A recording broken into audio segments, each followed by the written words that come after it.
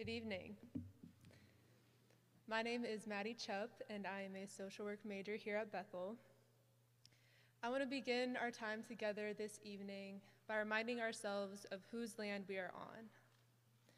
We are coming together today on the traditional lands of the Wichita Kaw and Osage, the original stewards of the land that Bethel College and KIPCOR now inhabit.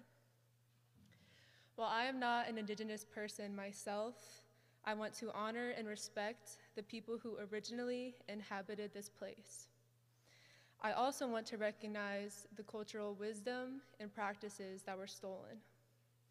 This land was stolen from Native Americans through colonization and broken promises made by the government. Here at Bethel and KIPCOR, we stand in solidarity with Indigenous people and their liberation and offer our full support to help them thrive in society. Helping people thrive can include donating time and money to Indigenous-led organizations, amplifying the voices of Indigenous people leading grassroots movements, and returning land. Now I'll pass it to Denzel.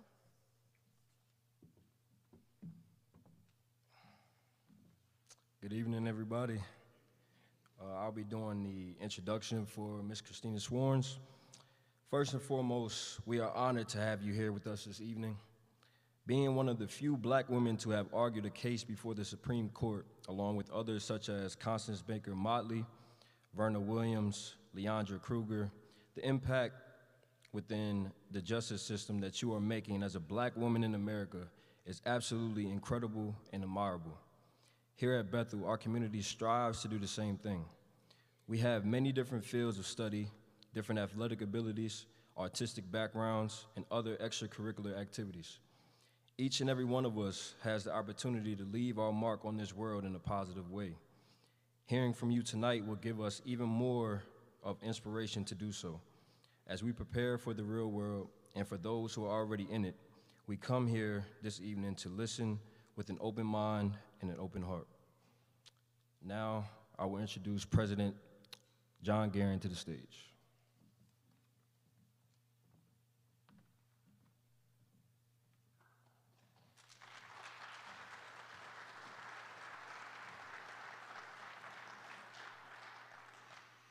Good evening, folks. Welcome to Bethel College, Historic Memorial Hall, and the annual Peace Lecture. Thank you, Josue, Maddie, and Denzel for the music, land acknowledgement, and student welcome. I'm looking forward to the upcoming musical selections by the Bethel College Concert Choir and Michelle Armster and Rob Simon. Christina, I'm eagerly anticipating your presentation on justice and democracy. Welcome again to campus. I'm glad you've chosen to join us on this special occasion. Tonight's lecture represents one of those round number milestone anniversaries, the 50th, for the Peace Lecture Series here at Bethel College. We should take time to reflect on how we have arrived at this moment. After all, 50 years of continuity in anything is remarkable. So I've been thinking about the preconditions that made tonight possible. The first precondition is that the college has to be around long enough and operate uninterrupted for the event to take place consistently. Bethel is in its 136th year, and over that time has suspended or altered course delivery only 3 times. Once during the global coronavirus pandemic in the spring semester of 2020, and 2 times during the global influenza pandemic in December 1918 and March 1919. So we've been here as a platform for the Peace Lecture Series. Second, and more importantly, the topic must mean something to the institution. That is to say that peace must prevail among all the other meaningful and urgent topics across these last 5 decades. Think of that for a moment. The list of topics is not trivial. Freedom of speech, freedom of expression, technology, rights and privileges of research, and the practice of teaching and learning are foundational to the working of any college. Yet peace prevailed as a theme and has been sustained for 50 years. Third, there must be a steady stream of funding, a community of financial supporters to bring a speaker and people together. The donors and sponsors for this weekend's events are listed on the back of your program, but they're only a sampling of the people and funds that have provided support for this speaker series during the last 50 years. Let's thank them, shall we?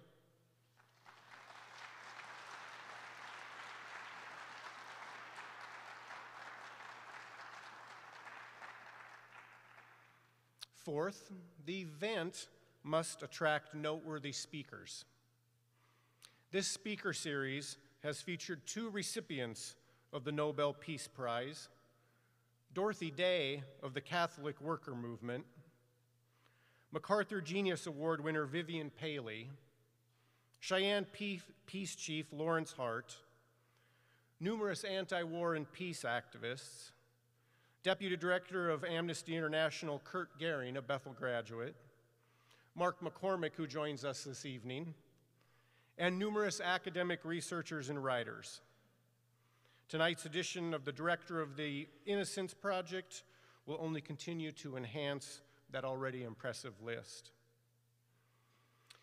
Even with all those preconditions met, the question that presents itself is why we're here tonight celebrating the 50th anniversary rather than the 60th or 75th. The answer lies at the intersection of societal change and the wisdom of a handful of Bethel College professors. 4 significant and anguishing events set the stage for the start of the Peace Lecture Series. The scars of the Vietnam War that went on from 1955 to 1975, its brutal bombings, the killing, and of course the involvement of the American military. The memory of the Cuban Missile Crisis figures prominently in the memory and in the prompting of the Peace Lecture Series. That happened in October 1962, and it was a symbol of the ever-present threat of nuclear war. The Watts riots in Los Angeles in August of 1865, designed to end police mistreatment and various forms of discrimination. And finally, the assassination of Martin Luther King Jr. in 1968. The collective anguish and violence of those events prompted Dwayne Friesen, professor of Bible and Religion at Bethel College, and I quote here, to emphasize Bethel's educational mission in peacemaking and conflict resolution, close quote, and put it in the school's academic catalog. Following examples of peace institutes and peace studies from other colleges, and supported by Bethel's spirit of experimentation, a new president, and federal grant money, Professor Friesen began to envision a peace lecture series and a peace studies program for the college. He had a moral conscience for the moment that our country was experiencing. His colleagues in this endeavor included William Keeney, Robert Mayer, Dwight Platt, Arnold Weedle, and Harold Moyer. Those of you familiar with Bethel will recognize many of those names. The group covered a broad range of academic disciplines and scheduled in spring 1973 a series of lectures and speakers under the series title, Human Conflict and the Quest for Peace. The phenomenon of peace and its role in shaping a better world was the emphasis then as it is today.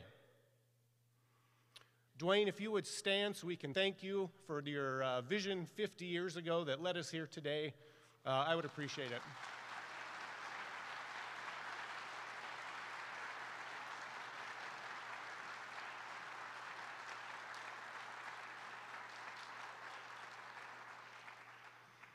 Some of the information I just shared with you came from Professor Friesen's 25th anniversary lecture that he gave about 25 years ago this month. It was a wonderful reading.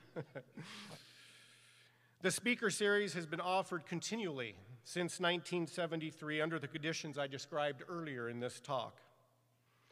But beginning with the 1987-1988 academic year, the Peace Lecture Series became a program of the Kansas Institute for Peace and Conflict Resolution. or KIPCOR. The college and the community are grateful for their faithful and reliable continuation of this program, including tonight's 50th anniversary celebration. Gary Flory, in his role as previous executive director. Gary, you here? I thought I saw you. Raise your hand, yes? Yeah, thank you, Gary. Gary Flory shepherded this program along, and now in her final year as executive director of KIPCOR, Cheryl Wilson has provided support and helped arrange the program. So thank you, Cheryl and Gary.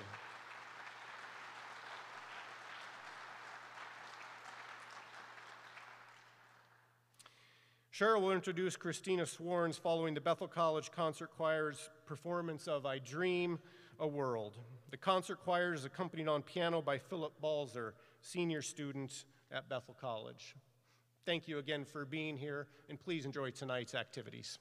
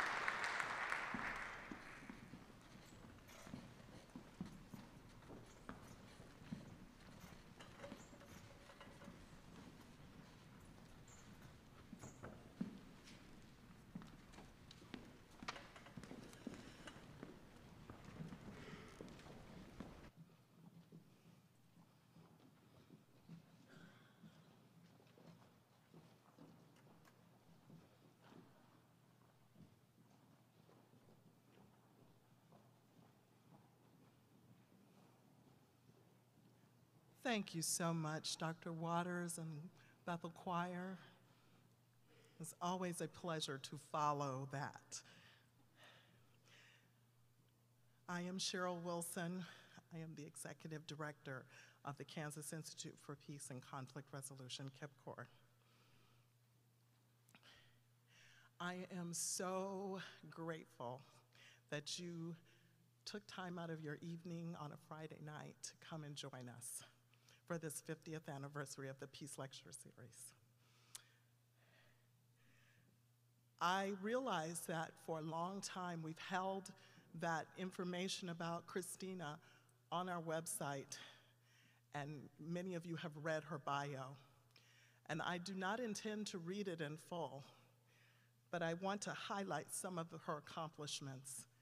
And then I want to tell you a little bit about how we know each other.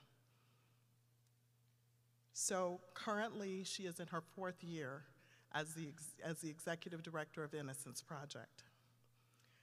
But before that, she previously served as the President and Attorney in charge of the Office of the Appellate Defender, OAD, one of New York City's oldest providers of indigent appellate defense representation. Prior to that, she served as the director for the NAACP Legal Defense and Educational Fund. And she oversaw a lot of the work that set her up to come into the work that she's currently doing. We know that she is a graduate of Howard University, where she received her bachelor's. And then she also earned her JD from the University of Pennsylvania Law School. So those are the highlights. There's many more. One of the things that I did when I came here is I started to think through, I'd heard about this Peace Lecture Series. When I came here in 2017, Leonard Pitts had just done his Peace Lecture, and that was all anybody could talk about. And it was a really special occasion from what I could understand, and I've gotten to know Mr. Pitts over the years, and he even came back and did a virtual Peace Lecture with us during COVID. I knew that I wanted to bring someone here spectacular who would speak into this moment when we talked about a 50th anniversary of this lecture series. And I know exactly who I wanted, and Christina has not disappointed in her time since she's been on campus with our students and meeting some of the folks that are in this room. She has been gracious and kind and humble, and someone who is as down to earth with all of her accomplishments, and we've had just such great time reconnecting in person. Now, I'm gonna tell you something funny. Christina and I have not had more than less than 24 hours together in person over the decade time that I've known her. But we have truly become friends.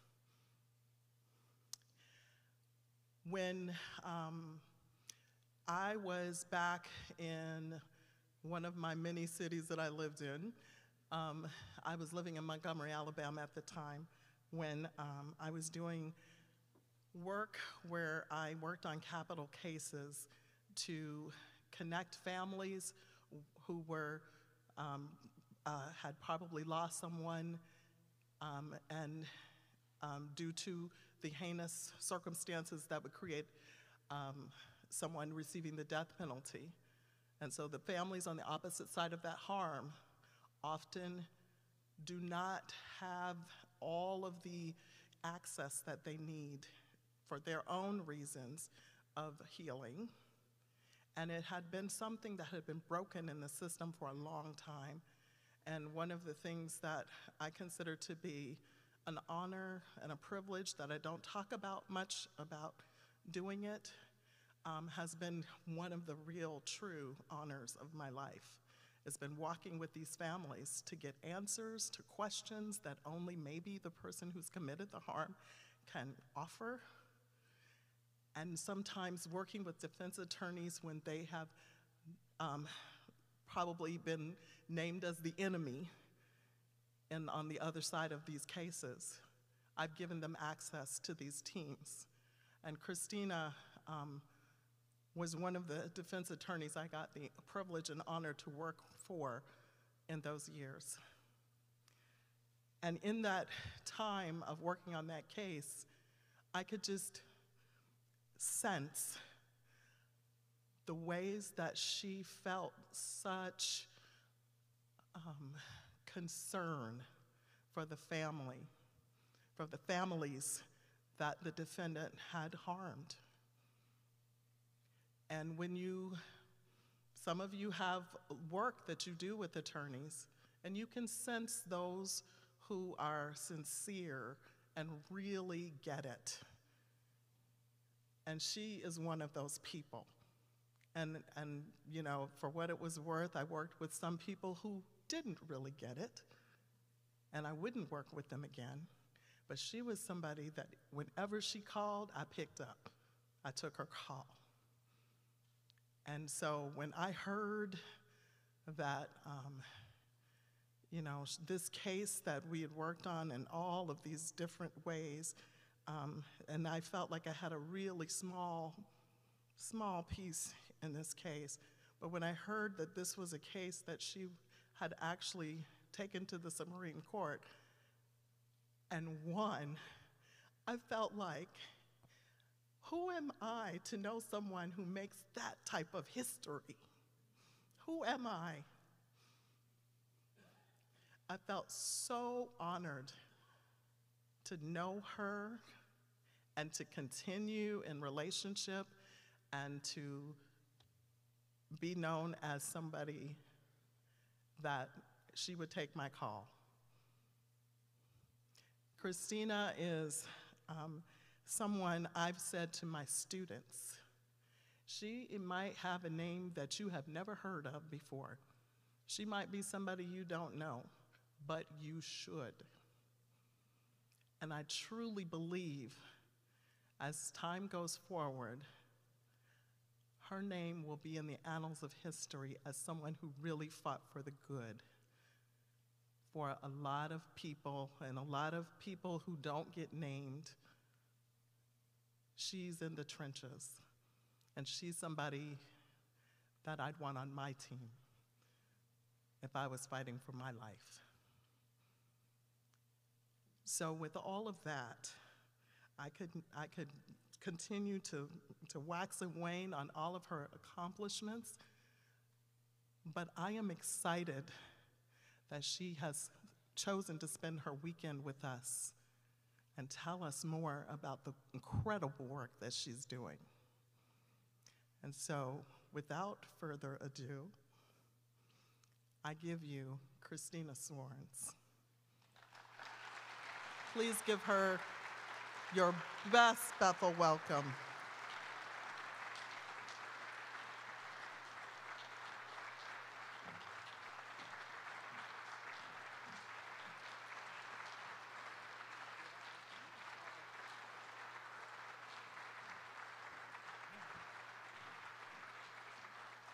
Thank you. Thank you so much, Cheryl. And thank you, oops, that just got loud. I want to thank Josue and Maddie and Denzel and Dr. Gehring and the choir and everyone who I've met so far today. This is my first time in Kansas, and I have to say it's been an amazingly warm welcome, and I want to thank you so much for welcoming me here today. I will also separately just thank Cheryl, who has told you a little of our story, and I'll tell you more about the case in my remarks. But there is something special about someone who will answer the call of a lawyer who says, my client might be executed and I need your help. You know, there's something special about people who run into the harm and not away from the harm. And Cheryl did that. So there was every reason for her to say no when I called. We were in a crisis. You know, we were By its nature, the case I was working on was literally the height of conflict and pain and trauma on all sides. And what I did was invite her to join me in the midst of this mess. And not just to join me, but to try to find a path between two very diametrically opposed sides at that time. It wasn't an easy ask, right? People were in extraordinary pain, but she stepped in with grace and with extraordinary wisdom, and she built, to the best of our abilities, right, a bridge between us and the families, the truly extraordinary families that were impacted by this crime. We never became best friends with the families. Obviously, that would be too much to ask. But what we did achieve was a modicum of peace, I think. They understood that we didn't hate them, that we didn't wish them ill, we didn't dismiss or diminish the pain that they experienced. We acknowledged and recognized it. We wanted to share the remorse that our client truly felt. We wanted them to understand that. And we wanted them to know that we were available, period. And I think we accomplished that goal because through 6 years of litigation, as you might imagine, often in these cases, there's a lot of media attention and people speak out and they speak in favor of executions, and in this case, that simply didn't happen. We achieved enough peace that a family could feel that they could go on and not need to have an execution to feel like they had received accountability or recognition for their pain. And that's an extraordinary accomplishment that Cheryl helped us achieve, and so I am forever grateful to her for that. All right, so the case. As you heard, I litigated a case in the United States Supreme Court. My client's name was Dwayne Buck. So Mr. Buck was condemned to death in Texas after his own attorney presented an expert that told the sentencing jury that he, Mr. Buck, was more likely to commit criminal acts of violence in the future because he is black, period. In Texas, a finding of future dangerousness is a prerequisite for a death sentence. And in this case, the prosecution didn't have any other evidence to prove Mr. Buck's future dangerousness, so the jury relied on the defense expert's testimony. And so Dwayne Buck was sentenced to death because he was black. As you might imagine, I argued to the Supreme Court that our Constitution and the rule of law doesn't permit an execution based on an immutable characteristic like race. And Chief Justice Roberts writing on behalf of a 6-2 majority of the court, Justice Scalia had passed and Justice Gorsuch had not yet been confirmed, so I argued to 8. The majority agreed, and they declared that Mr. Buck's death sentence was unconstitutional. Justice Roberts wrote, and I'm quoting him, "Our criminal law punishes people for what they do, not who they are," close quote. He went on to explain that, quoting him again, "When a jury hears expert testimony that expressly makes a defendant's race directly pertinent on the question of life or death, the impact of that evidence cannot be measured simply by how much airtime it receives at trial or how many pages it occupies in the record. Some toxins can be deadly in small doses," close quote. While this decision, which is called Buck versus Davis, is rightly celebrated for the sweeping language that the court used to denounce the use of racist stereotypes in this capital case, it's important to take a moment to reflect on how we got to that decision and what that history says about our system of justice. Even though the expert testimony was patently false and racist and unconstitutional and apparent on the cold face of the record, Mr. Buck spent 20 years on death row. Indeed, the United States Supreme Court is the only court that ever ruled in his favor. Before I entered the case with my colleagues at the NAACP Legal Defense Fund and the Texas Defender Service in 2011, Mr. Buck spent 14 years unsuccessfully appealing his death sentence and conviction. Between 2011 and 2017, my colleagues and I presented appeals on his behalf to the trial court, the Texas Court of Criminal Appeals, the United States District Court for the Southern District of Texas, and the United States Court of Appeals for the Fifth Circuit. Each of those courts was prepared to allow Mr. Buck to go to his death based on a record that Justice Roberts said, quoting him again, supported making a decision on life or death on the basis of race. So put in that context, Dwayne Buck's case has to be understood as both an extraordinary victory and a profound failure. And in that regard, Mr. Buck's case is sadly not exceptional. The truth is that every day, people go before our nation's courts with compelling and meritorious claims of innocence and injustice that are never heard or acknowledged.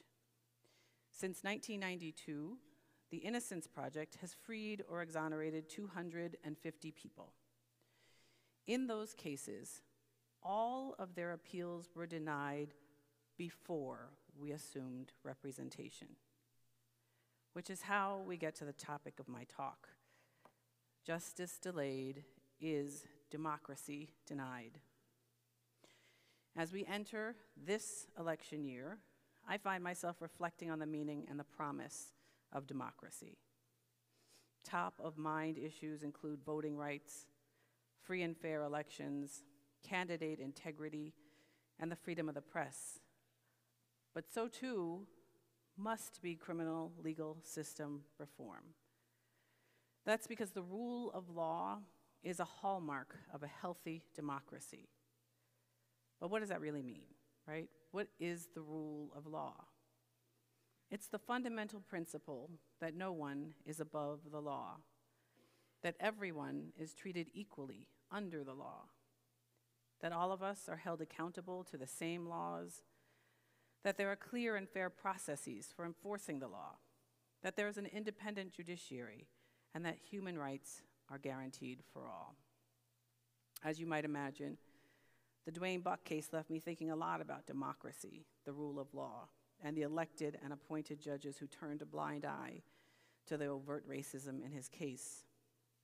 So this election year, when so much is at stake, I urge you to remember that the manner in which our criminal legal system is administered is a critical measure of our own commitment to fundamental democratic values. Criminal legal system reform must be a ballot issue. I now have the privilege of serving as the executive director of the Innocence Project. Our mission is to free the innocent, prevent wrongful convictions, and create fair, compassionate, and equitable systems of justice for everyone. Our work is guided by science and grounded in anti-racism. Every day, we work incredibly hard to increase access to justice. Just last year, the Innocence Project, relying on the courts and, in some cases, partnering with elected prosecutors from across the political spectrum, secured the freedom or exoneration of 9 people. We also partnered with our Innocence Network colleagues to pass more than 10 critical reforms in state legislatures. And we're not alone. In recent years, we've seen an inspiring array of bipartisan movements and practices that promote integrity in the criminal legal system and buttress our democracy.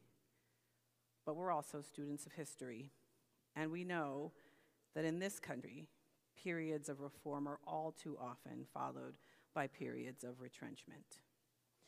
We have therefore been disheartened, but not surprised, to see fundamentally anti-democratic efforts, including arbitrary, unilateral decision-making by judges and governors that reduce transparency, fairness, and the participatory nature of our criminal legal system processes. So today, I will talk a little bit about, I think I was supposed to do this first. Okay, there's that. Not yet. All right. So today I'll talk a little bit about the successes and the challenges as a reminder to us that our electoral decisions this year and every year must be informed by a meaningful understanding of our political candidates' positions on criminal legal system reform and supported by a demonstrated commitment to upholding the rule of law in our criminal courts.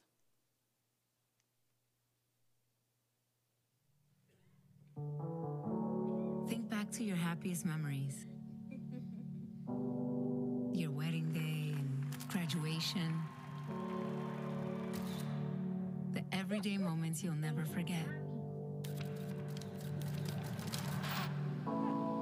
Some people miss these moments. The day your baby took their first steps. I was forced to miss watching my son growing up into the man that he's become. You know, God willing, I'm hoping that I'm around for my grandson. The day they were born. You in a place like that, you know, you didn't do nothing wrong, and you have to give birth with handcuffs and shackles in your feet. They hardly let me touch him. I was begging the nurse. I told her, I don't know when I'm gonna touch him again.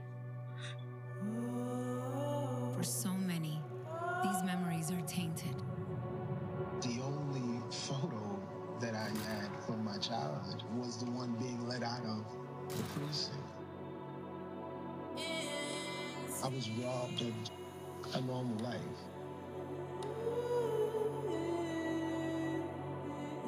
It was a tragedy that Mr. Burton spent some 20 years in jail for a crime that he did not commit.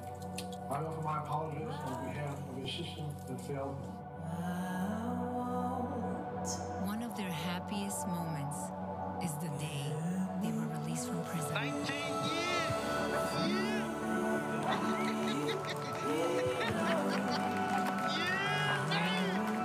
And reunited with their families.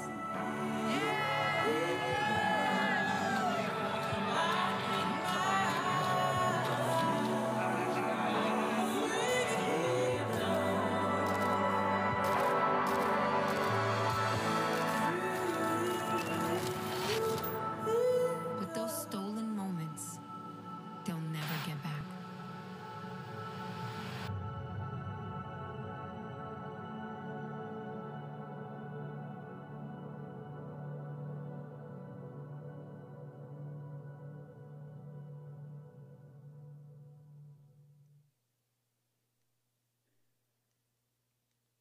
Okay, so I'm going to start with the successes, the good news.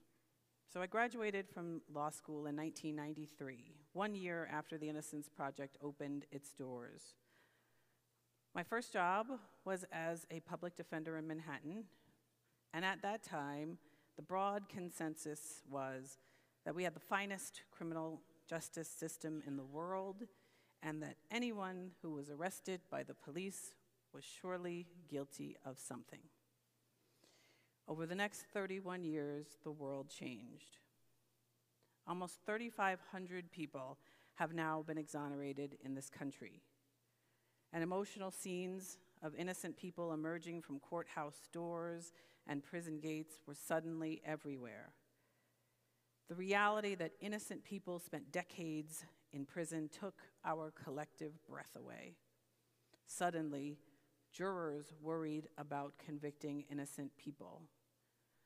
Prosecutors worried about sending an innocent person to prison.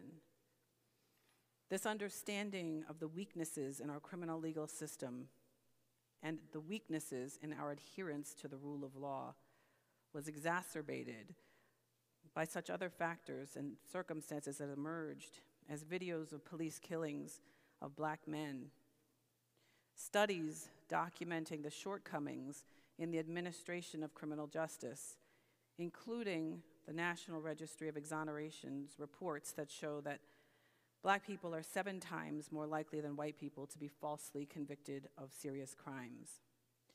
Innocent Black people were nearly 8 times more likely than innocent white people to be falsely convicted of rape. Innocent Black people were 19 times more likely to be convicted of drug crimes than innocent white people, even though there is no meaningful disparity between the rate at which Black and white people sell or possess drugs. The exonerations of innocent Black people convicted of murder were almost 50% more likely to include misconduct by police officers than the exonerations of white people convicted of murder. An undeniable public mandate for accountability emerged, and prosecutors, legislators, courts, and executives responded. For the first time in American history, prosecutor offices began to take responsibility for correcting criminal legal system injustices by creating conviction integrity units, teams of prosecutors that work to uncover and correct the miscarriages of justices that occurred within their own offices. These specialized teams of prosecutors have produced more than 700 exonerations since 1989. For example, the Innocence Project partnered with the Manhattan DA's office to jointly reinvestigate the convictions of Muhammad Aziz and Khalil Islam, 2 men who spent a combined 42 years in prison after being wrongly convicted of the assassination of Malcolm X in 1966. The joint reinvestigation we conducted revealed that at the time of the trial, both the FBI and the NYPD, the New York Police Department, possessed evidence that confirmed and corroborated a third man's claim that he, working with 2 entirely different people, had committed the murder. That evidence was never turned over to the defense at or after trial. Mr. Aziz and Mr. Islam, who had passed away by the time of the exoneration, and they were exonerated in 2022. Similarly, just last fall, the Innocence Project worked with the Westchester County, New York District Attorney's Conviction Review Unit to exonerate Leonard Mack, who was wrongly convicted of a 1976 rape he did not commit. Mr. Mack's wrongful conviction was textbook. It involved many of the leading causes of wrongful conviction, including eyewitness misidentification, coercive police tactics, tunnel vision, misapplied forensics, and racial bias. One of the survivors that identified Mr. Mack had a sight impairment, and Mr. Mack was arrested for driving while Black in a white neighborhood. Because conviction integrity units can be key partners in upholding the rule of law and restoring justice, we should hold district attorney candidates accountable to creating and maintaining them. That means the DA has to properly staff and appropriately resource the conviction review unit. They have to partner with the defense to conduct rigorous and honest reviews of prior convictions. They should conduct root cause analyses of wrongful convictions and implement structural changes to prevent future tragedies. But the progress in the criminal legal system reform has not just come from prosecutors. State legislators have also taken action to prevent future injustices. Well-publicized exonerations of people who were wrongfully convicted as children raised public awareness about the fact that kids are uniquely susceptible to false confession. The most famous example, of course, is that of the exonerated 5. As teenagers, Yusef Salaam, Raymond Santana, Antron McCrae, Kevin Richardson, and Corey Wise were wrongly convicted of the rape and brutal beating of a white woman in Central Park after being coerced by the police into falsely confessing to the crime. But they are hardly alone. Innocence Project client Hugh Burton was just 17 years old when he falsely confessed to the murder of his own mother in the Bronx, New York. The police interrogated a sleep-deprived and traumatized teenager who found his mother dead when he came home from school. Hugh had no criminal record. He was denied access to his father. He was threatened by the police. He was promised leniency if he confessed. Hugh spent 19 years in prison before he was released on parole. He was exonerated 10 years later. Because false confession is a leading cause of wrongful conviction, and because children are uniquely susceptible to false confession, cases like these and many others have driven a demand for change. And states like Illinois, Oregon, Utah, and California have responded by banning the police practice of using deception in the interrogation of children. And I'll just take a pause to make sure that you are aware that currently in all 50 of the United States, police can and do use deception in the interrogation of adults. That means if you are questioned by a police officer, they are fully authorized to lie to you to get you to confess.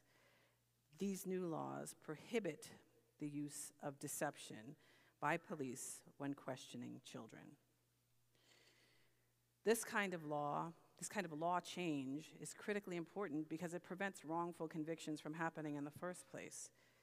And as Martin Luther King Jr. said while standing, as I understand it, at this very podium, while the law may not change the hearts of men, the law can change the habits of men if it is vigorously enforced. Courts and governors have also sometimes stepped in to prevent the execution of innocent people. Almost 3 years ago, then Governor Ralph Northam abolished the death penalty in Virginia, becoming the first Southern state to do so.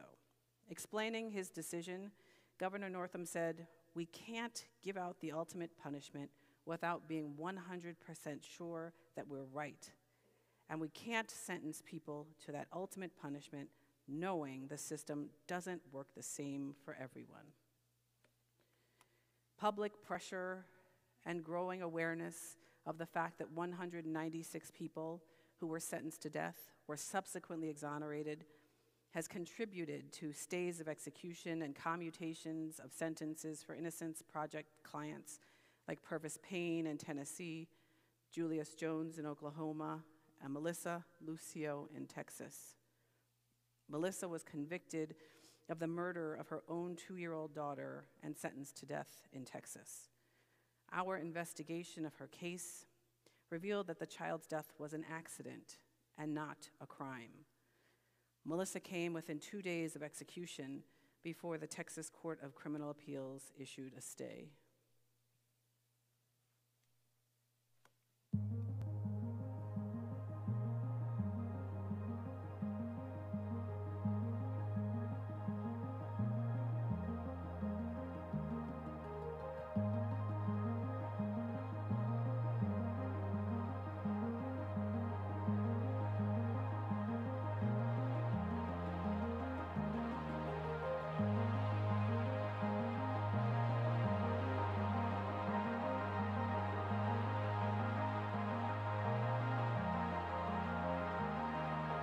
You haven't heard the news yet? No, what happened? The Court of Criminal Appeals issued a stay of your execution for Winston. Are you serious? Are you serious? That is so wonderful. Thank you so much.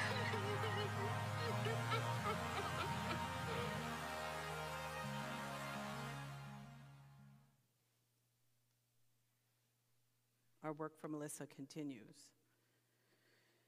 While we have celebrated these successes, we have also seen the pendulum swing backwards, and we are reminded always that elections have consequences.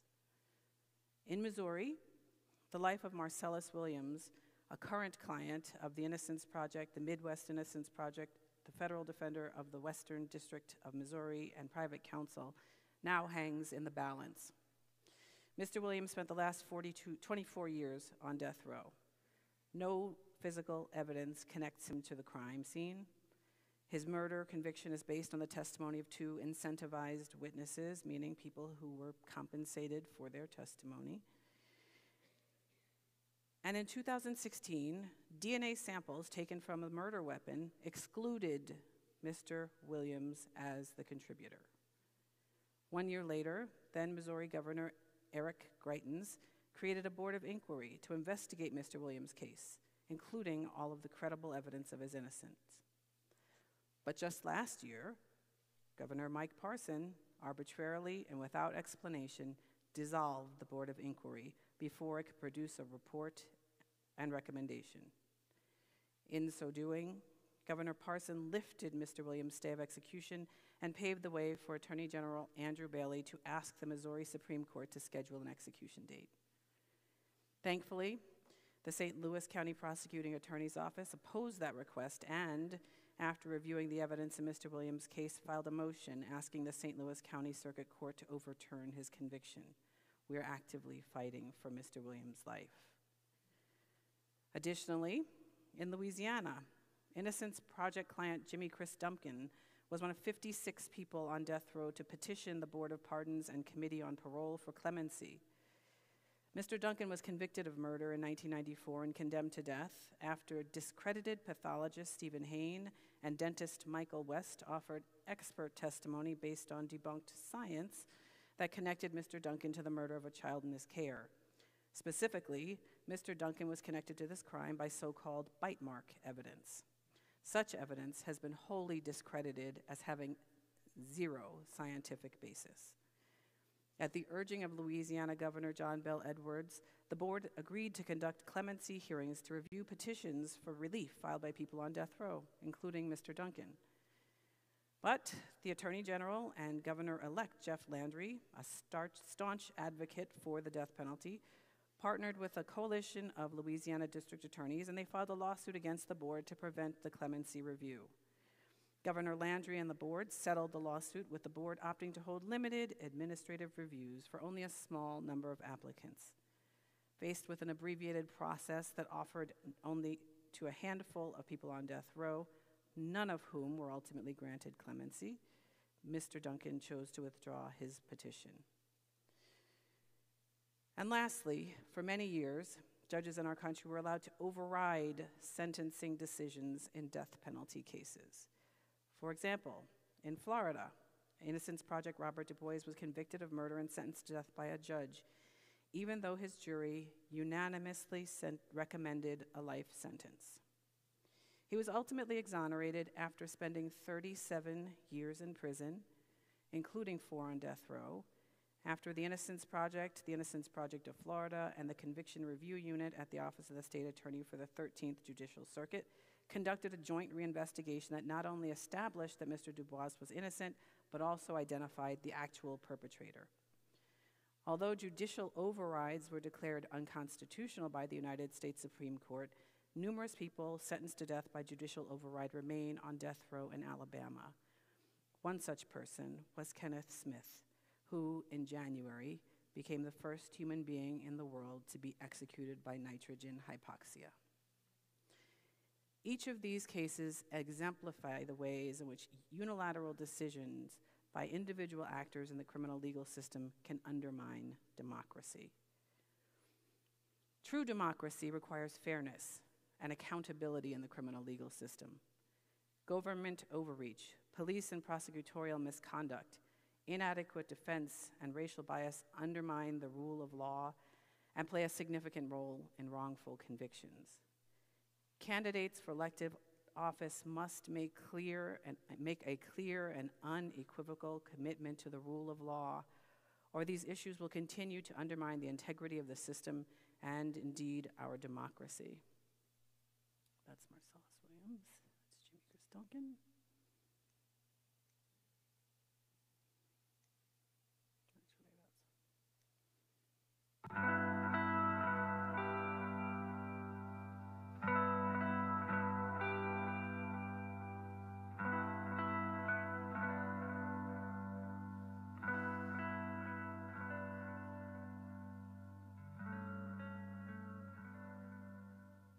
What was going on through your mind as you were being arrested and charged with murder? Fear, disbelief, shock. But at the same time, I was optimistic because I just believed that if you're innocent, then there were people who were going to do the right thing and be able to figure it out. And so I believed without a doubt that everything would get worked out. Yeah, got worked out, but man, it just took a long time. It's a blessing to see you again. Being in prison for 15 years as an innocent man, did you ever give up? No, I never gave up. I knew I was innocent, and I was never raised to give up. We were raised to fight. We grew up fighting and persevering and overcoming. And most of all, we was taught faith. My faith is the number one thing that brought me through that ordeal. There was many days that I thought about committing suicide.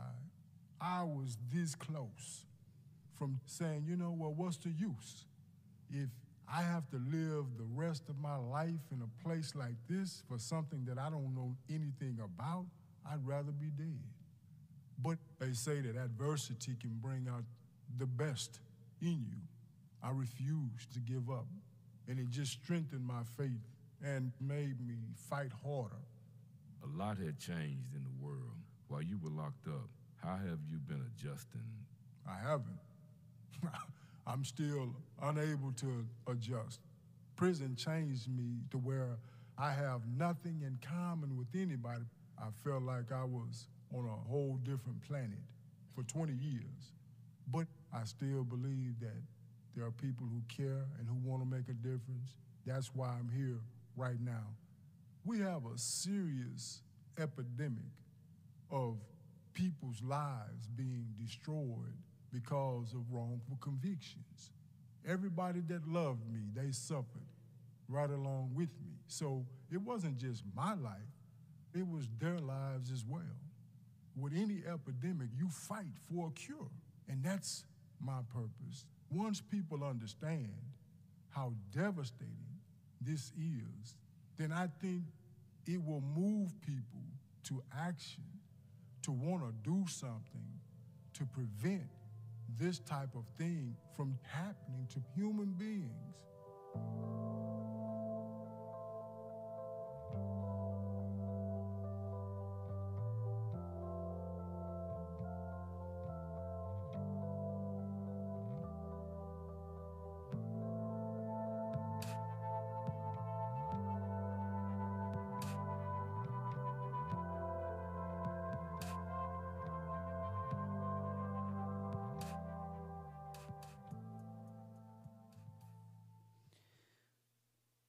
It was John Lewis that powerfully reminded us that democracy is not a state.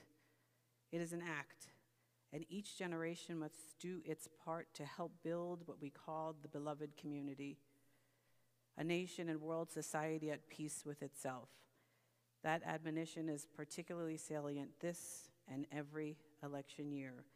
So again, I urge you to remember this year as you think about democracy and elections that justice delayed is democracy denied. Thank you.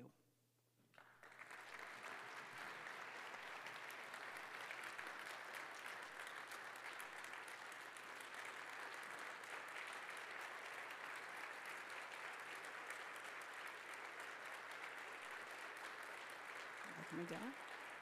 Do I stay here? Stay here?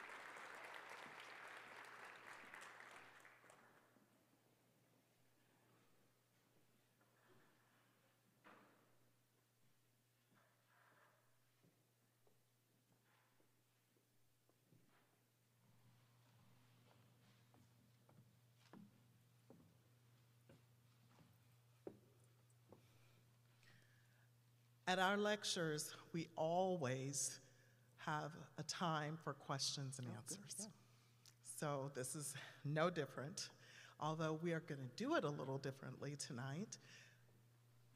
We have index cards for anyone who has a question, and if you will raise your hand, we have folks who will bring you a card, and they will be able to collect those, and we will ask the question.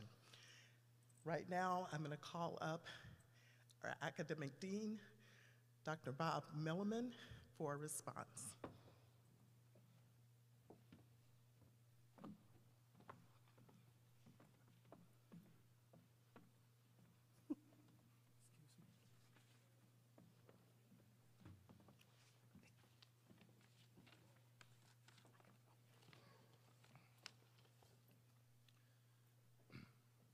Thank you.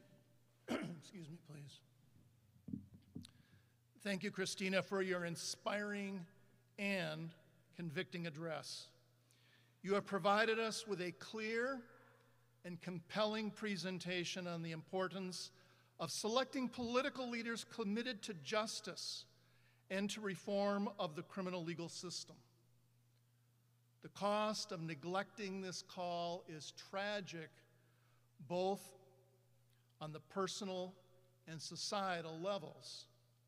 The personal level involves the wrongful conviction of innocent people, especially innocent black people, resulting in tragic periods of wrongful incarceration, even the horrible, unthinkable, yet actual occurrence of the execution of innocent people.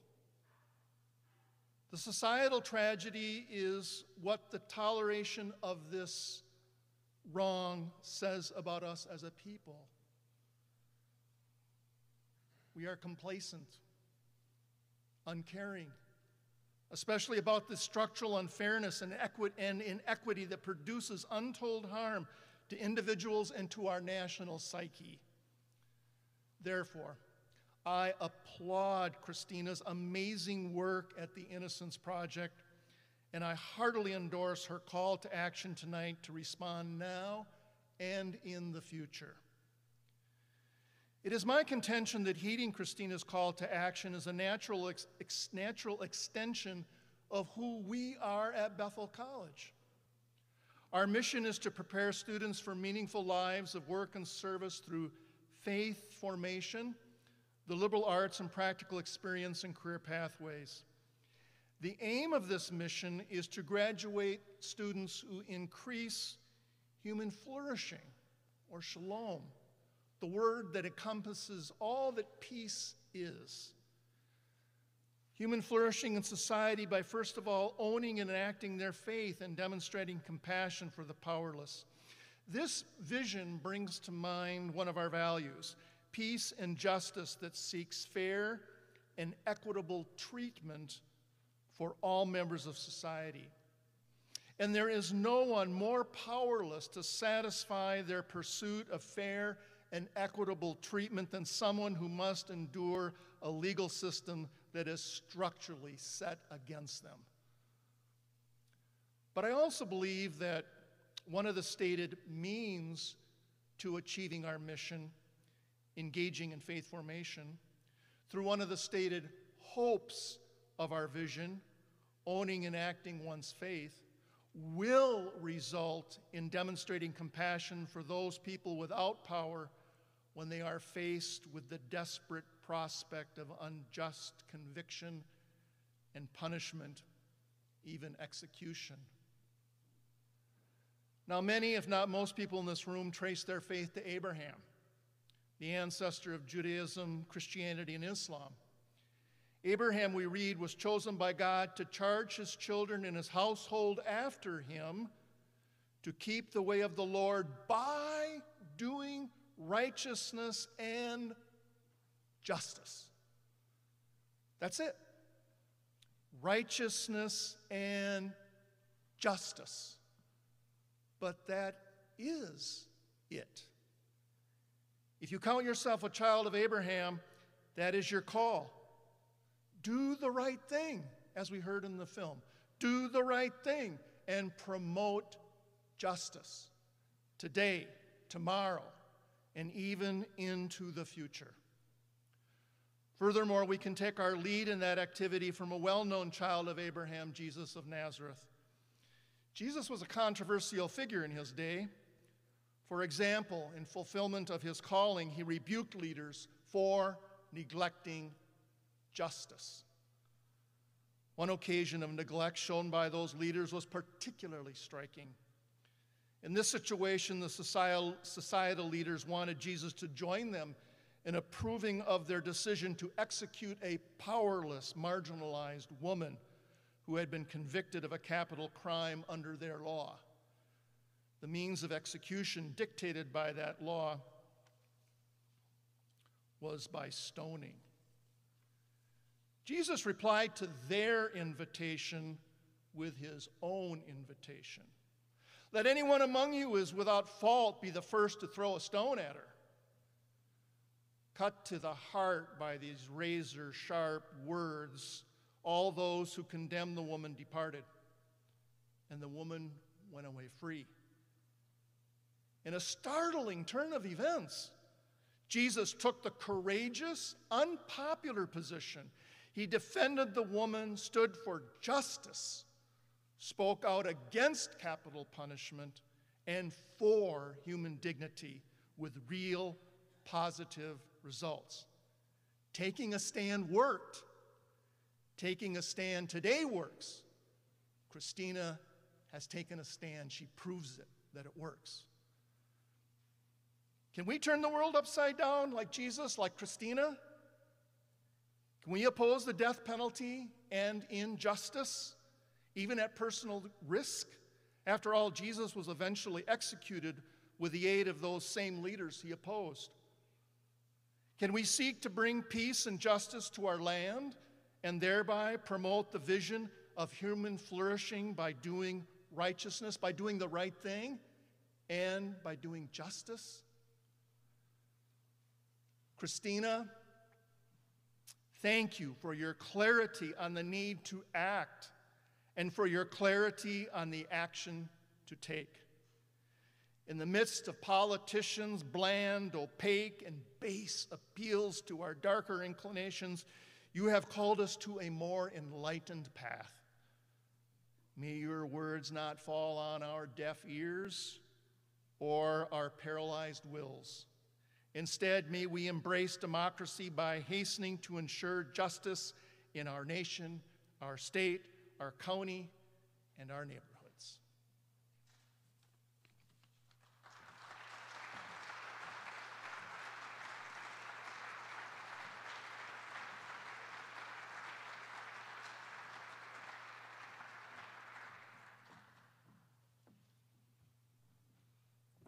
Thank you, Bob. So we got some questions, and I'm going to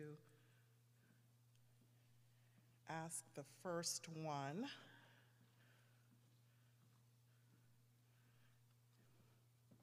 So, Christina, what inspired you to do this work?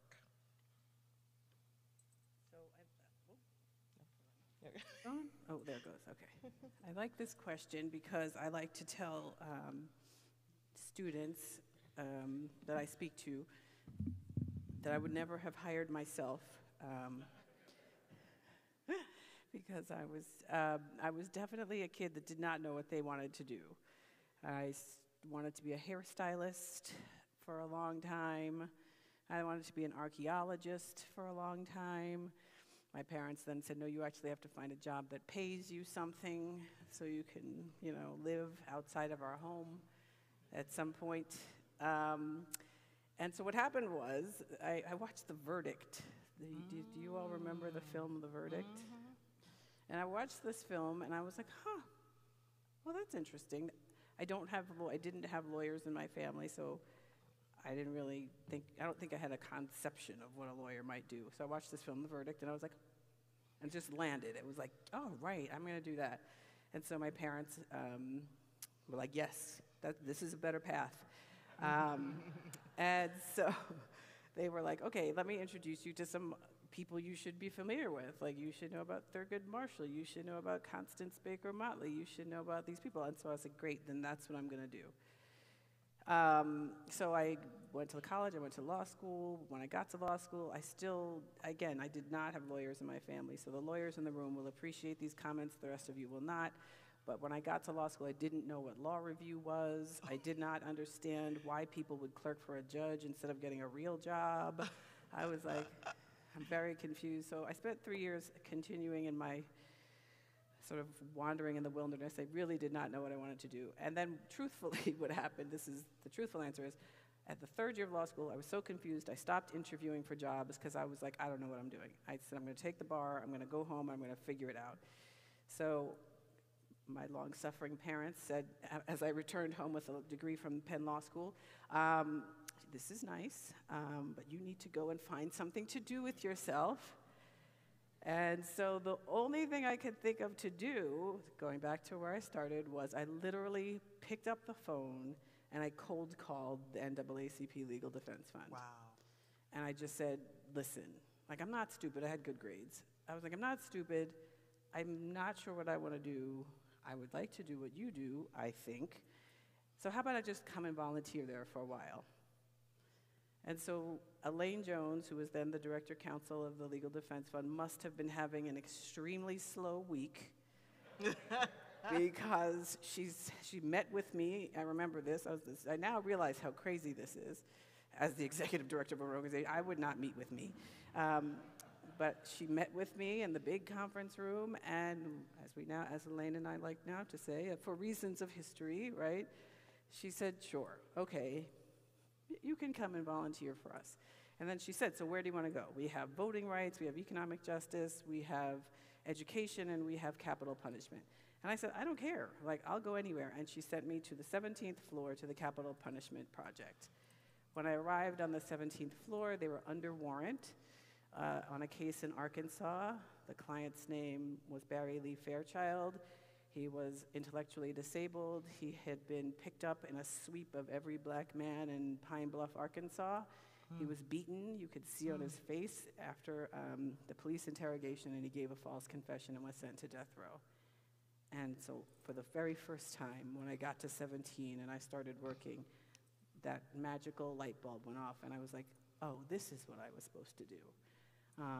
And that was it. And from that point forward, I became a trial public defender for 2 years. Well, there's more to the story. So I volunteered. I was all excited. I was like, Elaine Jones, you should hire me. She said, ha, ha, ha, ha, no. Because you have no useful skills, because you've done nothing to prepare you for this moment, which is true. So they said, go learn. You have to go figure this out. You have to learn how to be a criminal lawyer. They said, go be a public defender. So I listened. Again, I'm not stupid. I follow instructions. And so I went, and I was a public defender, a trial public defender. Then they told me, my colleagues at LDF, about a job doing death penalty work in Philadelphia, where I had gone to law school. So I went to Philadelphia. I spent 7 years representing people on Pennsylvania's death row. And then finally, Elaine picked up the phone and called and said, okay, now you can come back. So that's the story. Wow. I didn't know any of this, so I'm sitting up here just like all of you. There, I see some mouths open, too. Yeah, that's pretty incredible. So students, did you hear that? A little bit of moxie goes a long way. Did you hear that? You could just go volunteer, and it could be your future role. So think about that. I know volunteering doesn't pay money, but it does not. But it's going to pay you back later. It does that. Just know that. Okay, next question. How are we supposed to elect leaders who will promote justice reform when we live in a democracy based on a two-party system? Well, listen, I can solve a lot of problems. I can't solve all of them. This is a problem.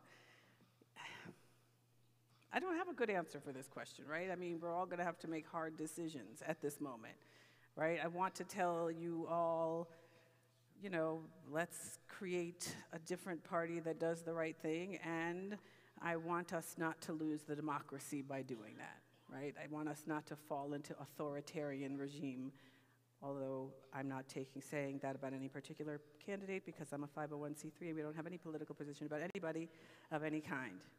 So I'm just saying, hypothetically, that would be a concern for me, right, as an individual person, right? That's what I would want to do, is say, right, as me, Christina Swarns, I want to say, everyone here at Bethel College, all of the good, you know, all the people that understand these problems, we should all get together and we should all, right, create a pack, and let's force people to do the right thing. That's what I think the answer is. Do I want to do that at the expense of the democracy? I don't think so, right? So these are hard questions. I don't have a good answer. So I think in this moment, we're going to be, I'm speaking personally, not for my organization, right? I am trying to make better choices, not the best choices, right? These are not, we don't have the best choices in this moment. I don't, speaking only for myself, I don't have the best choice, right, in this moment. I am just going to have to choose who I think is better. All right. Next question. What would you say to people who argue that the death penalty deters crime? Yeah, I think there's actually research that proves that's not the case. I think there are studies that show that the jurisdictions with death, high death sentencing rates also have high crime rates. I haven't looked at this in a while, in fairness, but I just don't think it holds, is the truthful answer. So like, for example, New York for a while was trending high in murders and crimes. There's no death penalty there, right? So wait, no, that works opposite. I just undid my, see, this is what I'm saying, I just undid my argument. But I am pretty sure that there's research, I heard recently research, and it might be about guns and the death penalty, but there is research that shows that the correlation doesn't hold. All right. Next question. The weight of the injustice in our criminal justice system is so heavy. What keeps you fighting? Yeah, I get this question all the time. I think a bunch of things. I think once for me, I can only speak for myself. Once I saw how terrible the system really is and how just horribly abused people are within it, I found it hard to walk away, right? I have a lot of fight in me, and so I'm driven to the fight. I want to fight against that, right? It just inspires me to keep fighting the more, injustice I see. I will say that I am strengthened in doing that because the people that I am fighting for invariably are extraordinary, right? The people I have represented, even those who were not raising claims of innocence, people who admitted to very serious, very violent crimes, even those people I am inspired by. The way we look at human beings, especially human beings who have committed violent crime, is you look at them as the crime. And the privilege that I get is to see them in 3 dimensions, right? Many people have done terrible acts, and they also have a sense of humor, right? They also really love their mother. They also, have a childhood of terrible trauma. And I am in a unique position to see the fullness of a human being and be reminded, right, that we are all full human beings, and we are all, all of us fall from grace in one way or another. And so when you see that, when you have the privilege of seeing, right, someone not as a crime, but as a person who is just trying their best under extraordinary circumstances, and truly the people that I represented that did commit terrible crimes came from worlds that are incomprehensible, that lived through trauma and violence and horrors beyond my imagination. So I am inspired that they have been able to endure that. I have met their families, that the families are able to endure these things is incomprehensible. So they inspire me every single day. The clients I work with now at the Innocence Project, our freed and exonerated clients, are very integral to the way we work and the work we do. They're in the office, they're part of development, we have an executive advisory board of freed and exonerated people, and they are amazing. And they have done decades behind the wall, and they were innocent, and they are funny, and they're inspired, and they all talk about sort of the long view, right? You're in prison, you're in a cell, right? But they have their eyes on someplace else. And I'm like, if you can do that behind the wall, I can do that here, right? That's the least I can do with my life, is to see the vision, that you could see. So it's a privilege to do that. More functionally, I would say we do have a psychiatrist on staff that works with us on staff. that works with us around issues of secondary stress and vicarious trauma. Each department has the ability to bring her in as much or as little as they want. My team, the executive team, meets with her quarterly, right? And that's just a dump of feelings, and she gives us strategies, right, to put us all back together and go back out there and keep doing the work and keep inspiring 115 people to not fall apart and to keep going even when it gets hard.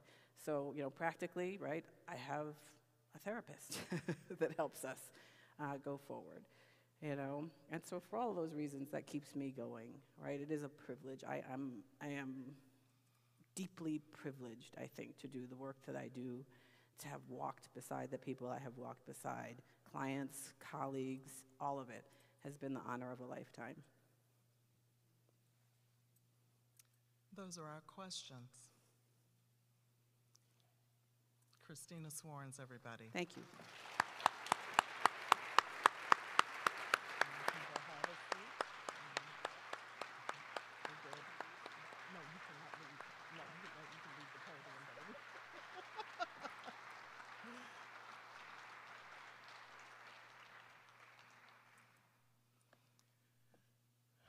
I want to take some time to talk about KIPCOR. I said to some folks earlier this evening that the Peace Lecture Series is our love letter to the Bethel College community. It is the way that we bring you a little of the energy and spirit within what rests in our mission and values back to the community. And I feel like tonight, this lecture, this time, listening to Christina, is exactly, it strikes the right note for what we want to bring back to this community all the time. In addition to that, we have the daily run of KIPCOR. We have a community mediation center where we work with families who are divorcing, separating, or have never been married to develop parenting plans for their children and to mitigate any conflict that keeps them from being the best that they can for their children. So that's one thing we do. We also teach courses at Bethel College. Some of our students are in this room. We also train people in the community and beyond. Now that we have become virtual, the virtual universe exists, we have been training people from around the country in different types of conflict resolution. Mainly, the largest group of people that we've been having the ability to train and the honor and the privilege to train is the educators that work in Kansas public schools throughout the state. We do that through our Restorative Schools Initiative. And there are so many other ways that we show up. We try to show up in community when there's harm that has occurred. We facilitate large events and small ones.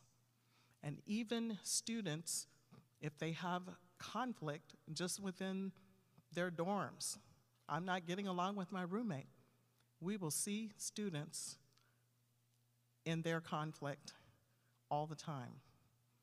We try to be as available as we can on all fronts because that's what we do. We are a peace-building institute. And might I add, in the time that I've been here, we have probably approached our 40th year. I've stopped counting. I've not really quite got that whole. We came in around a 35-year celebration that I think went 3 years long, and I kind of don't know, but I think it's about 40 now. So I say all of that to say, why do you give to an organization that does these things? because we do them in the community. We do them in a way that we want to make it affordable for everyone who walks through our doors. In order to do that, we have to have the support of the community. It doesn't happen any other way.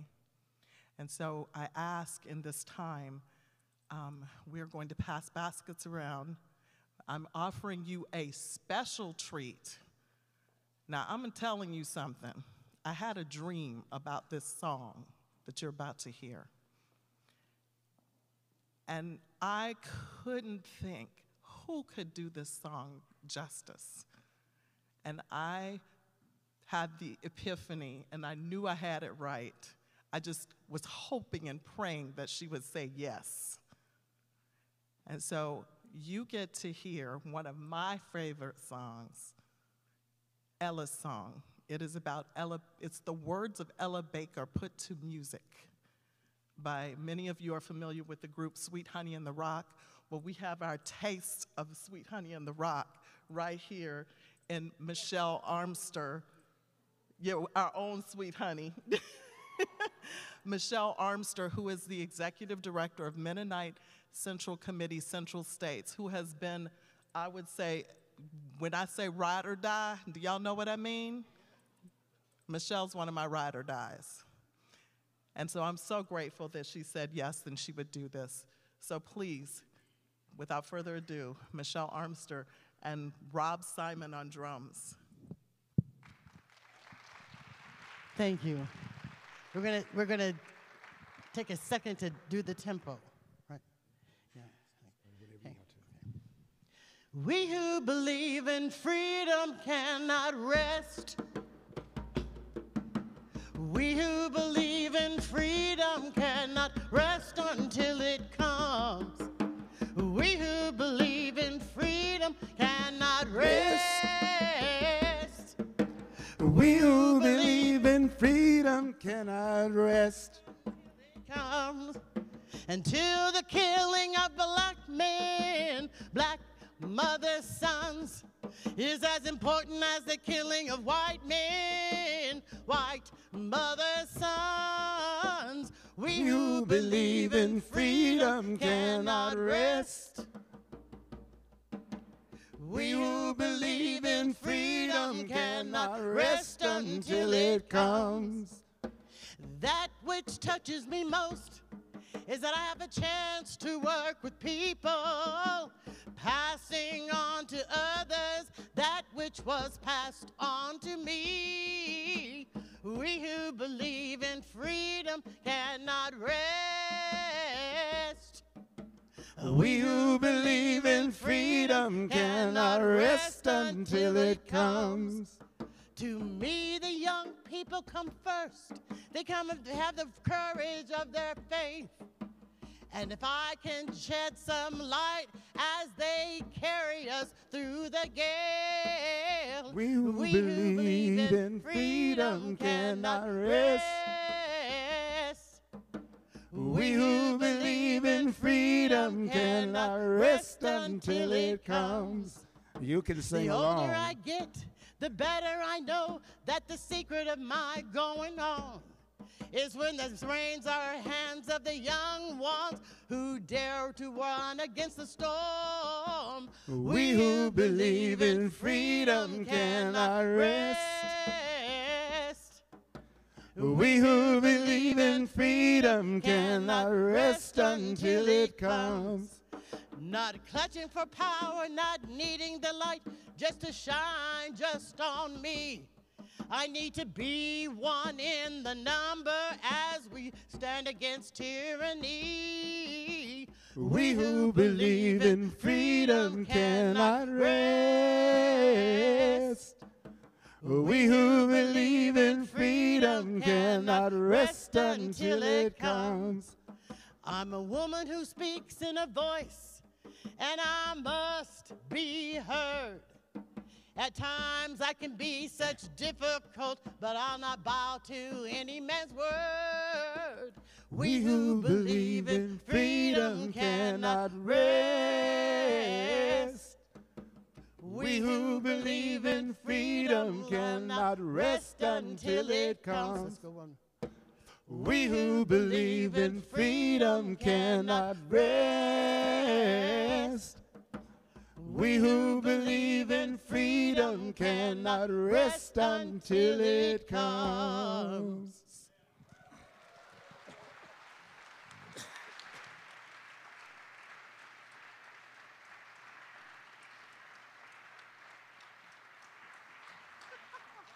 I'll give you a hug in a little bit. I just wanted to hug you.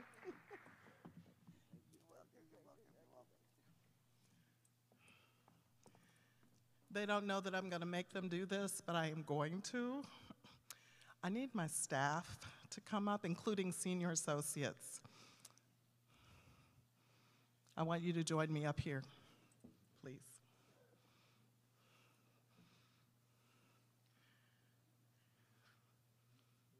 And I'm going to do the thing I shouldn't do and say, Gretchen, could you grab my bag when you come up, please? This is the casual part of the program. This is me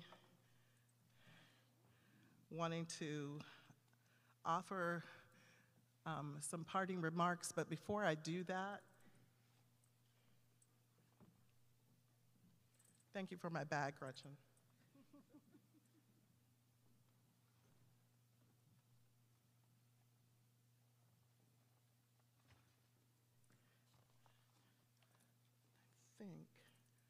I don't know if our slide will show this or not.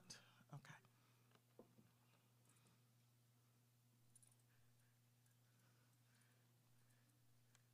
We're not quite there. We're past that.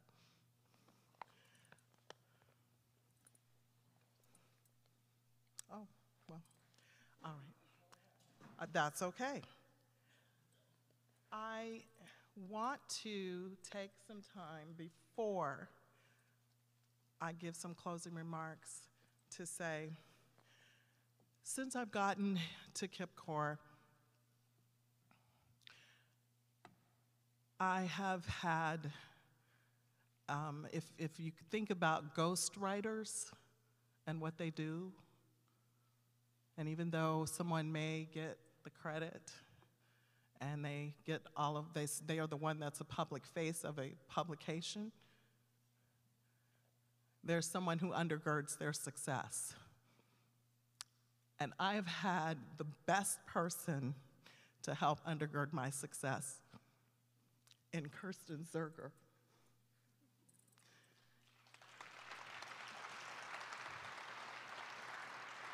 And everybody in this room who knows about KIPCOR knows that.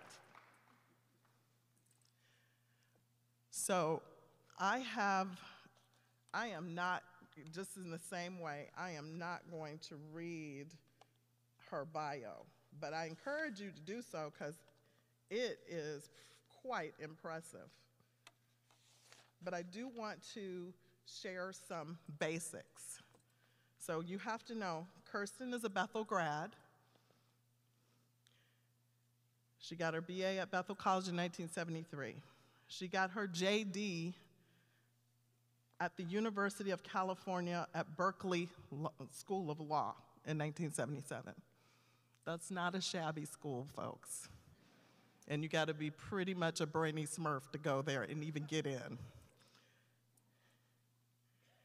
So the good thing for Bethel and for this community and for what would become KIPCOR is that Kirsten and her husband, Sandy Nathan, who is sitting on the front row, decided to come back and make Kansas their home and raise their children here. And what a great fortune for us, because I believe that part of the beginnings of KIPCOR are attributed to her doing the work to determine whether KIPCOR should exist. And thankfully, yes, it should. And Gary Flory was brought here as the first executive director many years ago. Now, I know that I could say some things. I will say some of the highlights of those years prior to her coming here were that she and her husband they're like celebrities that walk this area and they don't talk about it. But you've heard of Cesar Chavez? They worked with Cesar Chavez, the United Farm Workers, in the 70s. And when I heard that, I'm like, who are these people? And they're right here in Kansas. And they're, again, I say that about Christina, walking history. I say that about Kirsten as well, and Sandy. And she also, in her early years, worked as lead counsel for the California Teachers Association. And so in that way, she has a lot of the things, a lot of the knowledge that we needed to build the Restorative Schools Initiative was kind of in her DNA. And so as for many years, when she did work for KIPCOR, she was over education and training. So the courses that we teach and a lot of the ways that we do the trainings that we do were birthed out of some of the things that she put into it. So when I came here in 2017, she was right here to give me the history, to help me to understand what was important. And when I had my tough days, I could call her up, and she's another person that would take my call. Sometimes I think she has taken too many of my calls. Sorry, Sandy. But ultimately, I couldn't do this without her. And so I want to give you your due in a small way. We can never show the appreciation for all that you have done, but I want to have you take this small token of our appreciation. And if you'll come up, please, I want to read this to you, and I want you all to hear this. This says, above and beyond, presented to Kirsten Zerger for your years of dedication to the Kansas Institute for Peace and Conflict Resolution, KIPCOR, and for your unwavering support of our mission and goals. Our success rests on your shoulders. Thank you for sharing your knowledge and wisdom with us all as it compels us forward.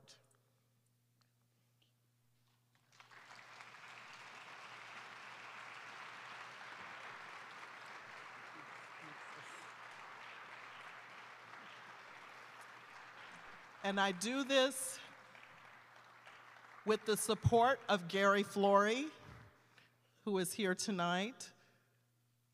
And there are people in your family, Kirsten, who are hidden in the room. There are, they're like, Sandy was like, well, what if we all sat together? She's gonna get suspicious. I said, well, don't sit together. There are people who are on the live stream tonight. I am sure your sons are watching. I know that there are other friends of KIPCOR who are watching, and they are so proud of what you have done for this organization. And so thank you, Kirsten.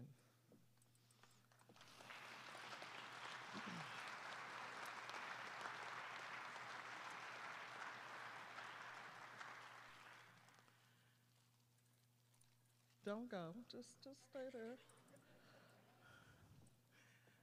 In closing, I just want to say I've been blessed. Many of you know that I will be moving out of this role as of July this year. It has been the joy of my career to be here and serve in the capacity as Executive Director of KIPCOR. I have been blessed with an amazing staff. Leslie, Laurel, Gretchen, I could not be here, do this without you every day. I know I said Kirsten undergirds, so do you, and we work as a team. And I mean, we have been through some things at KIPCOR, and the good thing is, I'm so grateful. We don't take it out on each other. We just live to fight another day. But I love these people. They're part of my family. So I thank all of them, all of you, for this time and this moment, and also just in this chapter of my life. I'm so grateful for each of you.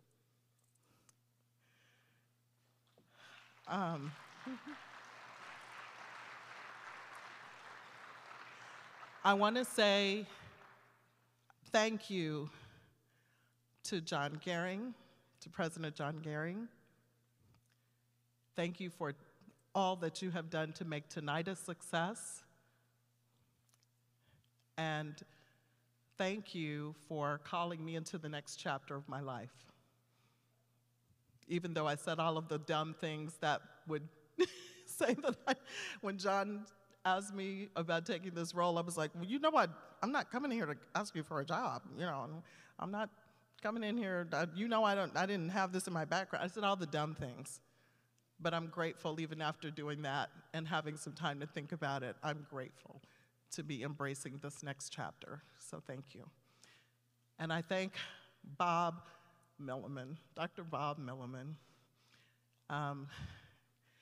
I'm grateful so much for the ways that you've spoken positivity into the work that I get to do every day. And I look forward to the ways that we'll be in a more collegial relationship in the next chapter. I want to ask my advisory council members that are present if you would please stand. If you're on the KIPCOR Advisory Council, please stand. So this is just a few of the folks that are part of our advisory council, and they are people, again, who help me in driving KIPCOR forward. They are people who work with us and not just give lip service. So I thank each one of you for all the good that you do and for all the ways that you support me and support us as an organization. If you are a part of the planning committee for the Peace Lecture and Justice Symposium, please stand.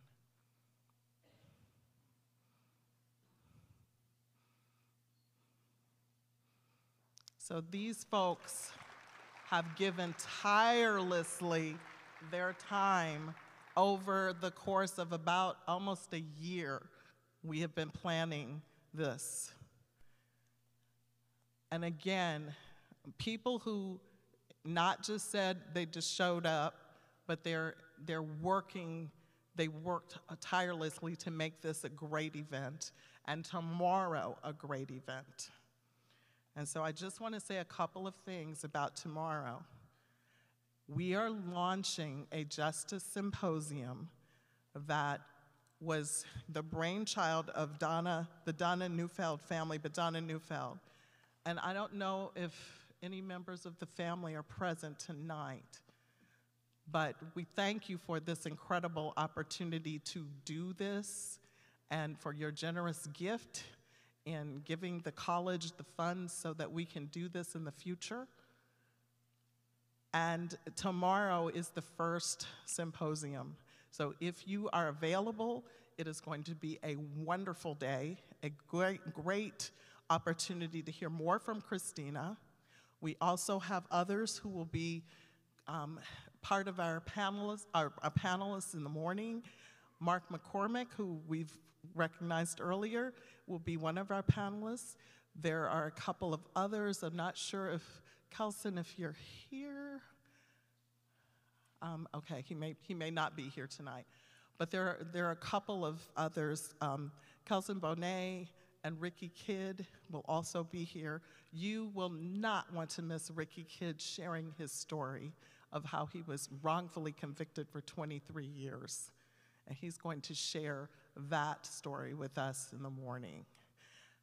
Our students, if you're still on the fence about whether or not you'll come, please know this will be an opportunity that you will not want to miss. And we are going to feed you. So all of that said, tomorrow promises to be a great day. That information is on the back of your program. And so you'll get to see the full agenda. We also, in the afternoon, will have breakout sessions that some of our students will be on a panel.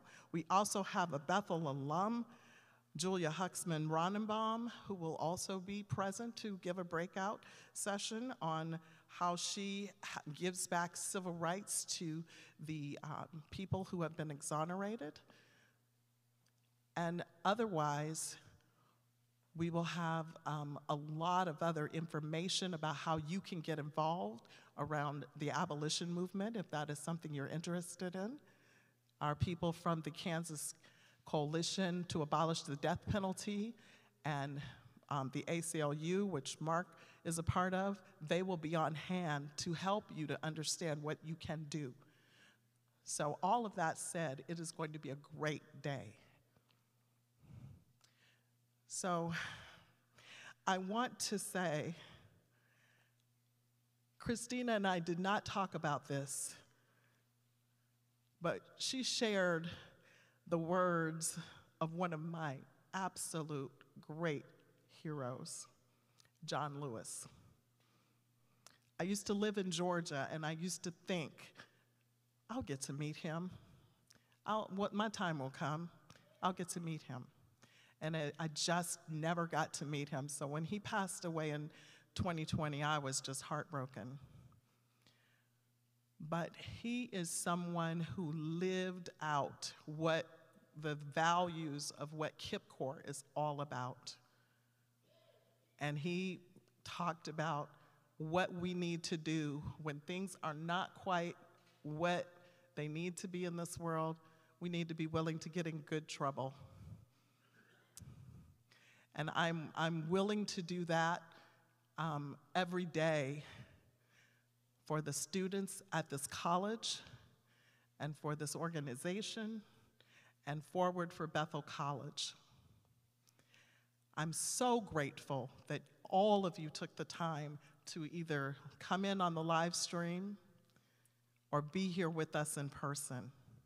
I thank you. Please continue to be with us this weekend. Please go and have a wonderful night. We will be over here. Christina will meet and greet some of you. She'll sign some of the posters and get to chat you up. We have cookies. And please just enjoy this fabulous night. And we will also see you tomorrow. Thank you so much. Have a great night.